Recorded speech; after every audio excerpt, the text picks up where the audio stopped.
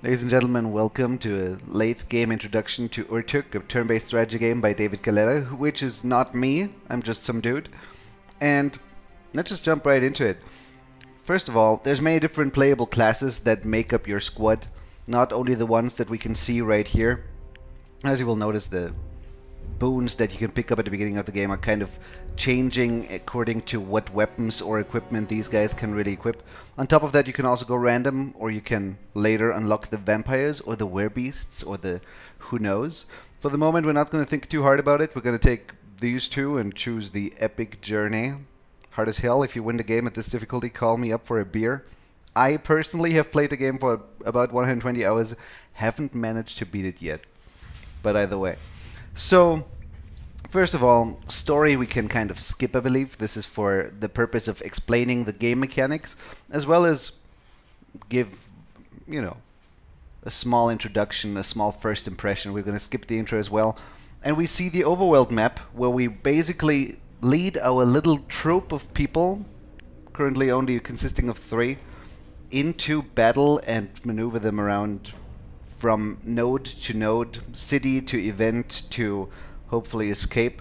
There's currently 4 maps in the game, and originally there was 5 when I started playing.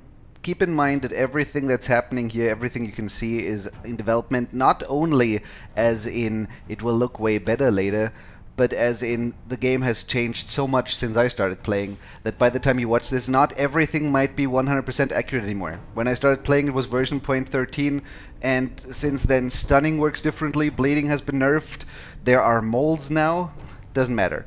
But let's just jump into it by going to one of the 2 nodes here that we can travel to. We could say, okay, there's a monster slayer here, we could save him. Or we could say we do not want that. We could move back as well. Notice as up here the day counter rises, the game gradually becomes harder. Now, I could say that for one reason or another I would want to go here first. Doesn't really matter for right now. I want to show you combat. So let's say yes. Okay. Here we are. We are 3 people against 5, as it seems. And there's 2 allies. As you can notice here, the HP bar is red for enemies, blue for allies, and white for ourselves. We're currently in the deployment phase, where we could just say, okay, getting that monk down here and using this bottom flank would be really advantageous, but for the moment we're not going to think too hard about that either. And Apiel wants our help. He already placed some traps that will only harm the enemy and not us. It will make them bleed, and it will immobilize them for 2 turns. And okay, here we are. Left side of the screen you can see the initiative order. Currently we start, then this guy will act, and then him, and so on. And how deep do I want to go into this? Speed, for starters. There's a stat called agility, which will partly not only affect your stamina. Currently we have 82 stamina here in Urtuk, our leader, but also your order in the initiative, not only in the beginning of every turn, but also how quickly you get another turn again. Somebody with 50 speed will be acting a lot more often than somebody with 2 speed. So it's not everybody getting their turn, and then everybody getting their turn again, but rather once it's your turn again, once your speed reaches 100 again. Currently we have him at 100, and in comparison, who might be slow, him only at 63. Timeline ticks up until it reaches 100, and then you get your turn. Alright, now theoretically, if you were to walk through this mud here, you would get a minus 25 speed for every tile that you walk through mud. If you get slowed because you get attacked by, for example, this monk's weapon here, that's a minus 37 on speed. If you get below, I think it was minus 30, you get slowed, and then every attack against you is a crit. And if you go minus 70, then you even get stunned, and that of course is again even worse. Now, initiative we have covered. What do we do next? Most people in the game have 3 movement points per turn. Some of them have the perk light feet, which means that they could rotate and then afterwards still do things. If you do not have the light feet perk, then rotating is still an option, but you will end your turn. Okay.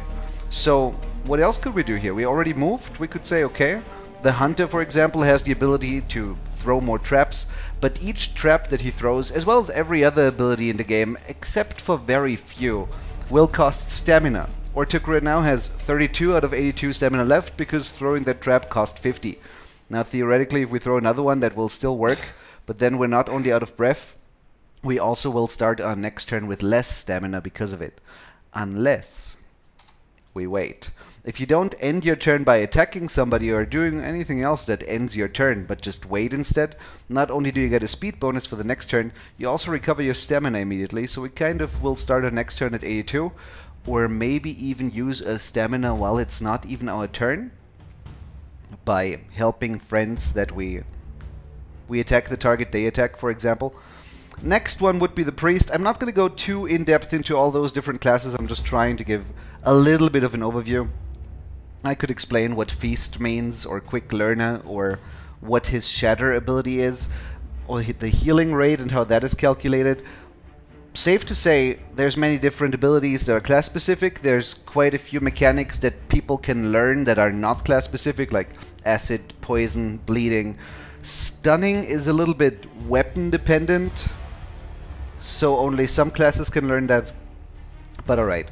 Let's just play the game in order to see how it goes. For the moment, the priest is rather special in that he has a few abilities he can use that do not cost stamina, but rather HP. Aegis means that the hunter here, for example, will take 0 damage from the next incoming attack. Speaking of attacks, one important thing that to maybe point out. This game has very little RNG when it comes to combat. It is similar to Battle Brothers, but at the same time there is no hit chance, there is no melee resistance. If you are a melee fighter and you attack somebody in melee, you will always hit. If you are a ranged fighter and you have free line of sight to the target, you will also always hit. If there's something like palisades or rocks or friends or whatever in between, then that will lower the hit chance, and then you could hit a friend or a rock or whatever. Then RNG becomes a little bit more of a factor, but otherwise it's irrelevant. Then we have damage and elevation. As we can notice here, this is elevation 4 and this is elevation 5. Right. While you will always hit, damage depends partly on a couple of different factors, one of them being elevation. The high ground bonus, as it is in Battle Brothers, would be here damage related. If you fight downhill, you will hit harder, and if you fight uphill, you will not as much. The same goes for range. Especially if you are not only one but several height levels above your opponent, you will deal a lot more damage. And vice versa, if he hits you with a crossbow from 5 levels below, 5 levels I think he won't deal any damage. Or maybe it's 6? Something along those lines. 4 levels below he will still deal some, and then 3 levels below more, etc. So we haven't exactly done too much yet. We didn't really have to deploy him down there, we're just going to get up there. And what else did I want to cover? I'm not sure how long the video is already. Elevation. I wrote myself a little bit of a checkbox list. Turn-based strategy, permadeath. Game is still in development. Many classes, overwhelmed mutators we haven't seen. Right, maybe I'll do that in a second. Initiative, however, we have covered. Same with the RNG, or rather lack thereof. Elevation. Zone of control would be relevant. As we see, not right now because we're too far away, but in a second, every unit has a zone of control, or rather every melee fighter has a zone of control. That is again similar to Battle Brothers, but at the same time very different, because in Battle Brothers, usually when you're next to each other and you walk away from your opponent, you will get attacked with an attack of opportunity. Not so here, you can walk away from opponents just fine unless they have you engaged, which is something that only specific classes can do. However, zones of control still cancel movement. So if we were to try and... You can't come closer because of the traps yet? Fine. If you were to come closer and we were to walk past you, let's assume that it's the crossbowman's turn and that there are no palisades here and that we can reach this tile.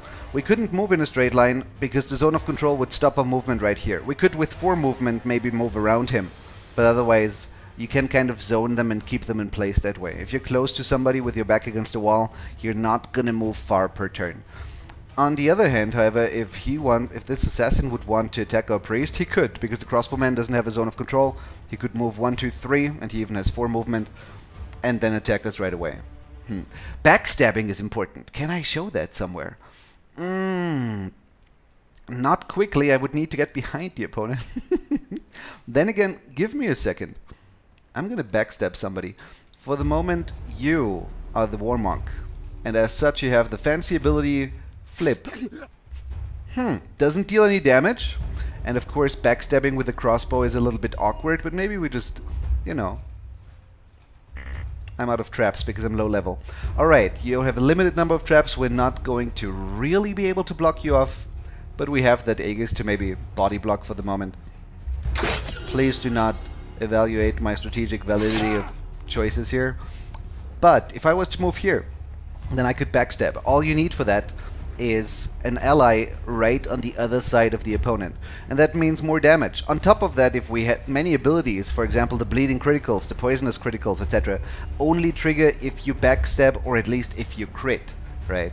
So right now usually we would deal 35 damage. He's a priest, leave him. But instead it's 53, so it does hit, I think, with 50% more damage. Is that right? More or less, I'm not sure on the numbers right now, and they might change in the future anyway. But that is what backstabbing is, and backstabbing is one way to crit. Another way to crit is focus abilities. Right. In a new game I can't show that because they need to reach level 4 before they reach that, but basically with every time you get attacked and every time you attack you generate focus, which in the end unlocks, once the bar is filled up, your focus ability. For the hunter that would be the critical strike that we can already see. And then once we have that, we can use that ability once. Doesn't have to be on him, doesn't have to be on his turn. Can be during the War Monk's turn on the priest, theoretically. But basically it is the hunter that needs to fill up that bar. Now, some abilities allow you to crit, some abilities allow you to taunt, stuff like that. But every class only has one.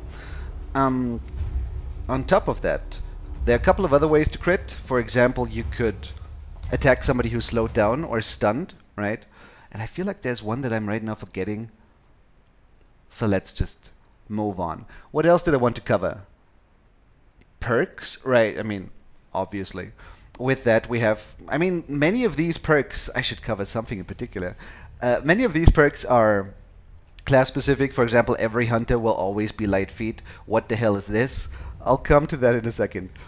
Every priest, I believe, will always have Aegis as his focus ability unless we get to a mutator. I'll check the mutators as we close this video out. But here, every priest will have Feast, every priest will have Light Feet.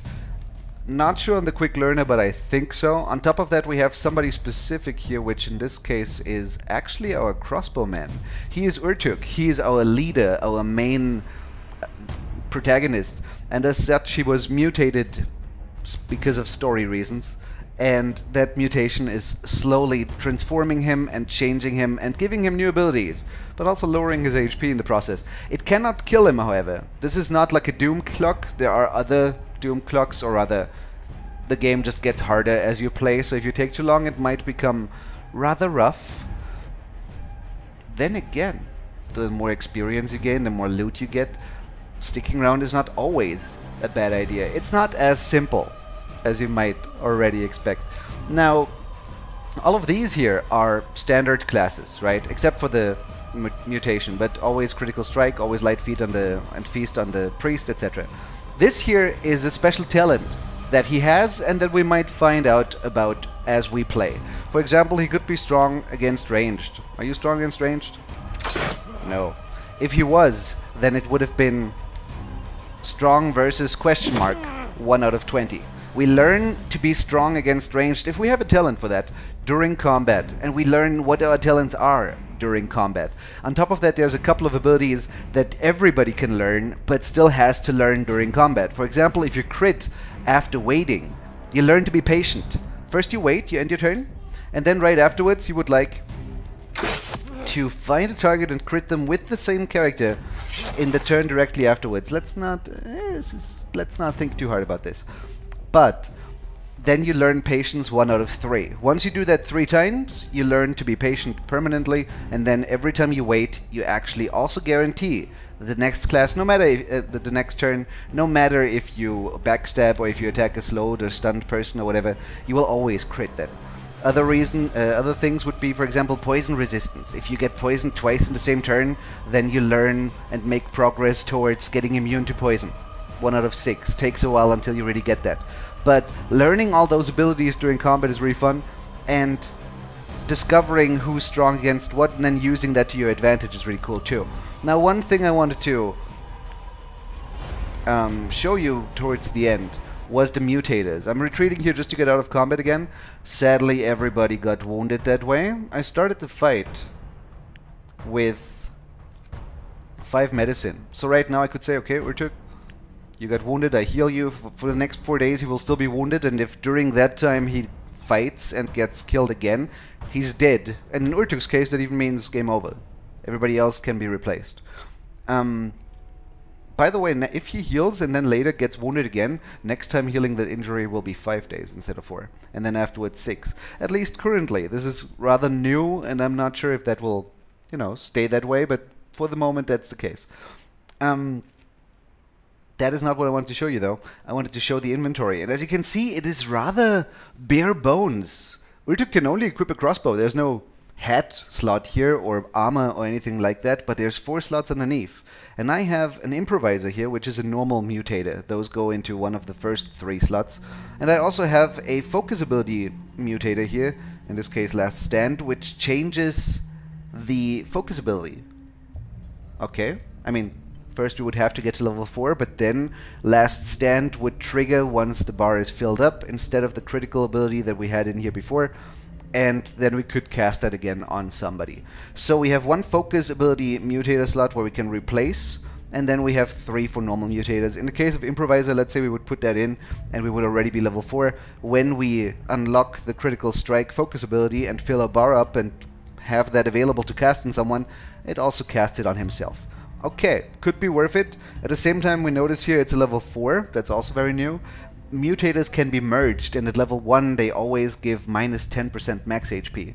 But then you merge 2 of them together and you get a level 2, which is only minus 6% currently, etc. So not only is it important what do you give your people and how well does it synergize and so on, but also what is even worth equipping and what is worth investing life essence, as it is called, into in order to max it, upgrade it, and make it even more powerful. In my current run that I have going, I have Stalwart, an ability that makes you immune to knockback and the like on everybody, and I keep gathering Stalwart all over the place because I want to upgrade it in order to give them HP bonuses that way as well, even though many other abilities that I could have gotten I kind of neglected just for the sake of pumping more life essence into the Stalwart. Might not be smart, might not work, but there's lots of interesting choices to make with only those 4 slots here. When it comes to the iron crossbow, I mean, not every character is the same. All 3 of these only have a weapon, but there are some that have armor, which I haven't mentioned at all. How long is this video? Some have helmets or armor or shields as well, but that's class specific, and armored characters usually take half damage from all sources until the armor breaks. And if it breaks, it's gone, at least for that combat, but if it doesn't, then it recovers every time you get your turn, 25% of its durability. And on top of that, of course, the quicker you are, the more often you get your turn, the quicker your armor theoretically regenerates. So there's a couple of things you can do there too. For the moment, I started this without knowing how long it would go, and I hoped it wouldn't go that long. I'm gonna end now. Alright, thank you for watching, and the game is awesome.